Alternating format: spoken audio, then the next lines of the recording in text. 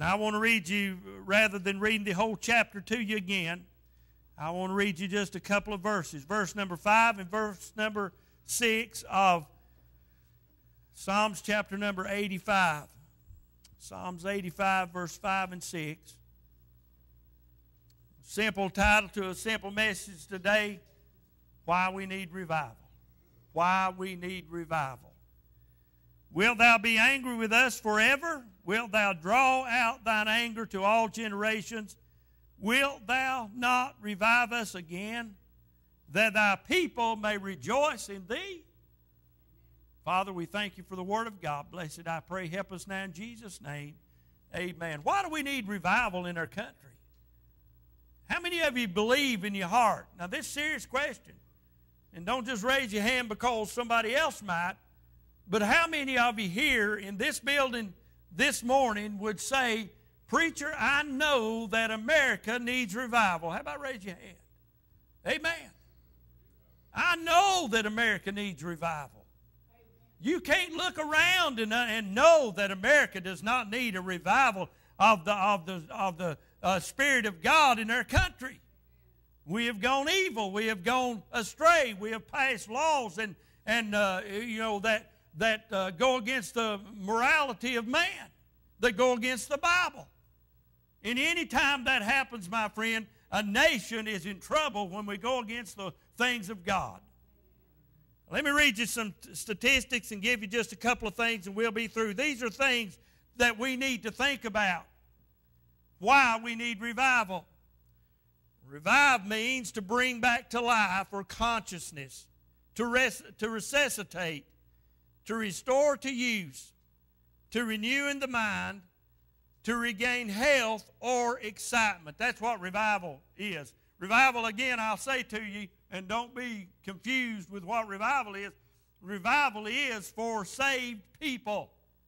Revival is not for lost people. Lost people are dead in trespasses and sin, and you can't revive that. It must be born again. Amen. It must be made alive in Christ Jesus. Revival is for God's people. And there are enough God's people in the United States. If we got revival, and if we had a great awakening such as was at the turn of the century, if we had great men that would stand and proclaim the Word of God, no matter what anybody else said, we'll have revival. But who's going to stand in the gap? Who's going to make up that hedge? God help me to do my part here in Mars Hill. Amen? God help me to do my part here in this part of the world to stand in the gap and make up the hedge and not fold and not bend to the desires of this world and to the things that keep us from revival. Of the 250,000 Protestant churches in America, now that includes Baptist, Methodist, Presbyterian, anything that's not Catholic, in America, 200,000 are either stagnant, with no growth, or declining. 80% of the churches in America, and I'm not going to read that other statement because it don't apply to us. 80% of the churches in America are in a state of decline. We are not part of that 80%. Amen? Amen. Well, that ought to excite you. To know that 20%, only 20% of Protestant churches in America, only 20% are on the incline. And a lot of those are not on the incline spiritually. They're just on the incline because they figured out ways to get people in church that don't glorify and honor God. 4,000 churches. Listen, this is staggering.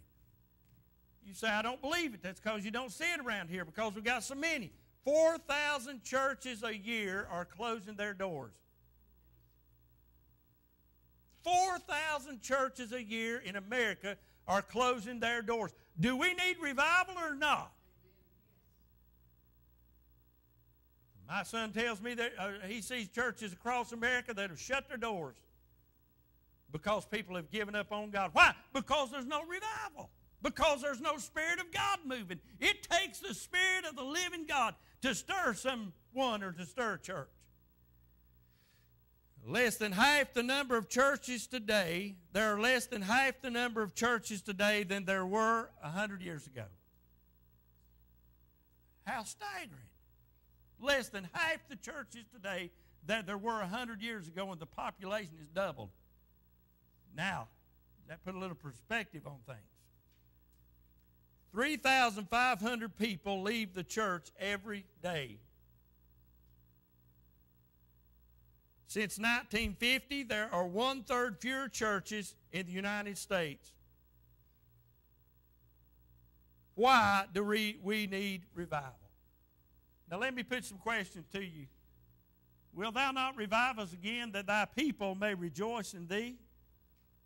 The Bible says, will thou not revive us again?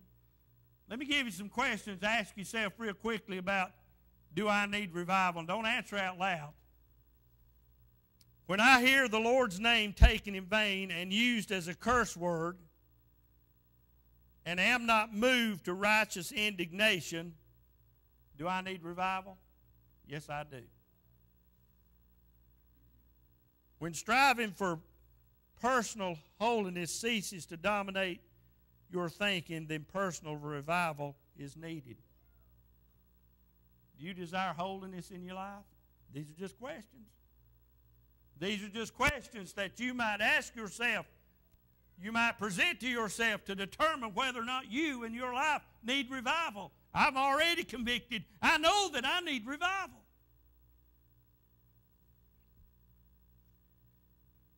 When you do not attend corporate worship regularly with the church that Jesus built, or have no desire to be with the redeemed in the body of Christ, the church, do you need revival?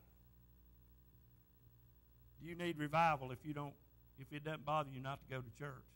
I'm just asking questions.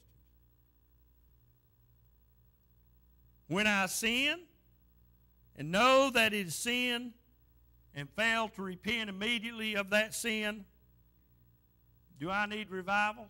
Yes, I do. Now, there's one thing I know, friend. When I sin, God lets me know right away. And if I don't take care of that thing on the spot, I mean right then, if I don't take care of that thing right then it only gets worse. And the only way that I can see any sense of revival in my life is to try to keep my life cleaned up. And if I sin right then is the time to confess my sin and ask Him to forgive me. Because He did say if we confess our sins, He is faithful and just to forgive us our sins and cleanse us from all unrighteousness.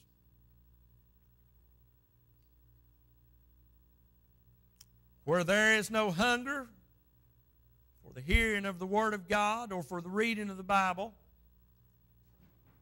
would you say we need revival? Where is the hunger at for the Word of God that we used to have? Where is the desire for the Word of God that we get it out and get into the Scripture and read what thus saith the Word of God and let it encourage our hearts? That's what the Bible is for. It is for our strength. It is for our encouragement. It is so that we as believers can grow in the grace and knowledge, and so that we can have courage to stand in these last days. Friend, if we do not desire the Word of God, then we must know that we need revival. When the eternal fate of those of our family or our co-workers or our friends, even those that we don't know, when it fails for us to know that we must give them the gospel and it doesn't bother us that they're going to hell, we need revival. People are going to hell, but who cares? What if that had been the attitude of some people that prayed for you? What if that had been the attitude of those around you that had a burden for you and that was concerned for your salvation, but they didn't care? God help us that we care for the lost and dying of this world and for our friends and for our neighbors.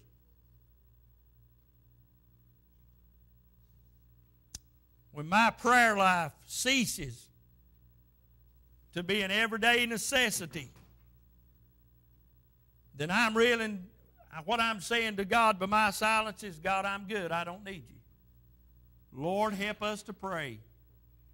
If we're to experience revival, we must pray. If we're to experience revival, we must do what the Word of God says and humble ourselves before an almighty God.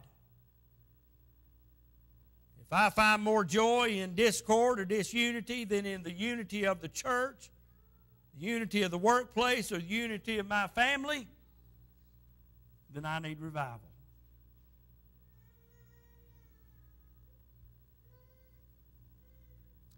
When I see some injustice or someone suffering and fail to be moved by that, then I need revival. And you need revival. Now, friend, there's 2 or 3 things that I know for certain today. Number 1, I know that I need revival. Number 2, I know I need to study more. Number 3, I know I need to pray more. Number 4 is I love this church. I love you people. I would not, for no reason am I going to edge around the Word of God or sugarcoat the Word of God because I don't want to hurt your feelings. I don't want to hurt nobody's feelings. I love you, but I want you to know the truth. We need revival. Our community needs revival. Our country needs revival. And if it's going to happen, it'll happen with me and it'll happen with you. We need revival. Revival is something that's hard to get. Revival is something that is tough to maintain. And revival is something that is easy to lose. Wilt thou not revive us again? Apparently, they had experienced revival before, but now they're asking, the psalmist is asking, will thou not revive us again? How many of you have experienced revival in your lifetime? Amen. About everybody here. Listen, will thou not revive us again? That thy people may rejoice in the Lord. One of the greatest things about revival is rejoicing in the Lord. Why is the importance of revival? 6 things, and I'll be through. The importance of revival is this. Some say that we need revival to have more zeal for the Lord. Well, that's right. If I have revival, I'll have more zeal for the Lord. Anything I do, if I really enjoy it, if I really get enthused about it, I'm going to do a better job about it. Amen? And my zeal for the things of God is determined by whether or not I have revival in my soul. I've been to work for every day for I don't know how long. I have no zeal for that today. I don't have no zeal for that tomorrow or the next day because I've done it so much. So I'm not going to get excited about that. But I was excited and I was glad when they said unto me, let us go into the house of the Lord. Amen? I get excited about the things of God. I have a zeal for the things of the Lord. And I don't get tired of that. But God help us that we not. God help us that we not lose our zeal for the things of God. Because when we do that, then we are assured that we need revival. The importance of revival is that if we're going to win souls to the Lord, we must have revival.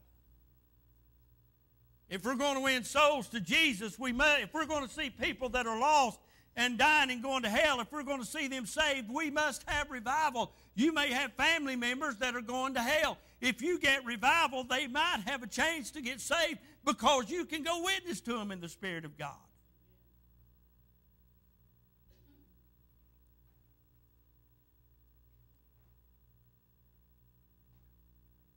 Some people say that we need revival. They're not mad at me or nothing. They got a call.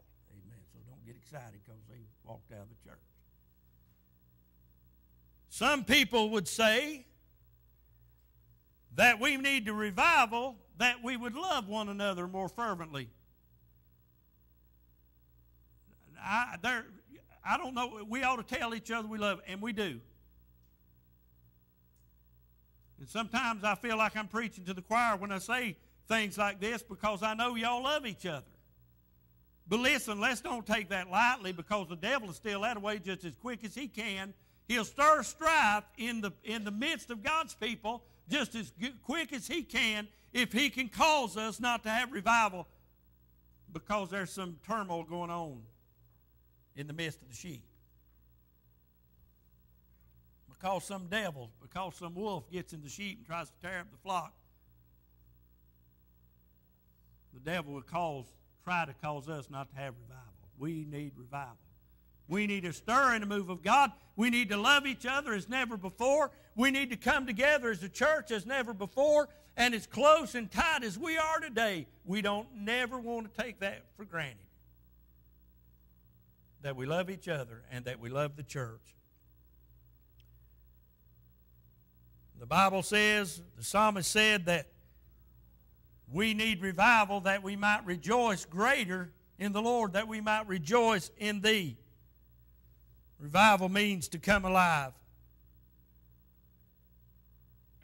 We need the joy of the Lord restored to our souls. Everybody grin at me. Here I'm getting them looks again. Now, I've not said anything mean to you yet. I'm just trying to tell you we need revival. And I don't know if you're convicted because we're not having revival or you're mad at me. But I'm telling you what, when you have revival in your soul, your joy is going to be greater. Who don't want to be happy? Is there anybody that don't want to have joy in your soul? There's enough dark, gloomy days going by. We need some joy in our soul. Amen. Revival will cause us to have the joy in our soul.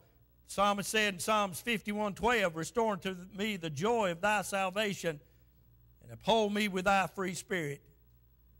Then will I teach transgressors thy way, and sinners shall be converted unto thee. Deliver me from blood guiltiness, O Lord, thou God of my salvation, and my tongue shall sing aloud of thy righteousness. O Lord, open thou my lips, and my mouth shall show forth thy praise. Now, everybody smile at me real big. Now, if you're mad at me, don't smile, okay? And I'm going to look you over. If you ain't smiling, I know you're mad at me, and I don't see nobody. Uh-oh. Now that you're all smiling real big, spew forth the praise of the Lord and say amen. Amen. Now, at least I feel a little better anyway, whether you put on or not. Amen. But we need the joy of the Lord restored. We need that we have revival. That is a need of us. Rejoicing will do some things for you. It will invigorate your soul winning. It will help you to improve our service for Him. It increases our spiritual strength. And when our spiritual strength is increased, it helps us that we're able to go out into a lost and dying world and tell people, Jesus loves you. I need revival. Lord, stir my soul. I pray, God, stir my soul, stir my heart to revival that I might rejoice in the Lord. Now, we've got our options. We've got our choices. We can do what we want to do because we're people and we do what we want to do, basically. But in my heart, down deep in my heart, I want a move of God.